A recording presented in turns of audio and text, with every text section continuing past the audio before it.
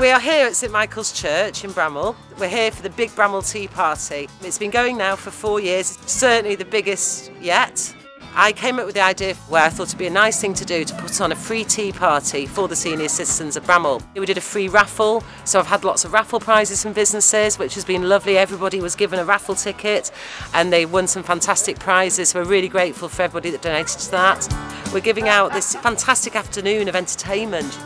The most important people are those guys all behind me who are having an absolutely fantastic day. Everybody has got behind this. There are so many sponsors that have got involved. There are so many people that have given their time and their cash very freely to help support today. It has brought together a great group of people. It gets bigger and bigger and better every year. Lots of people that came last year have come back. They're already telling me that they're looking forward to next year. So I think it's one of those dates in the diary now for Bramhall that everybody loves to be part of.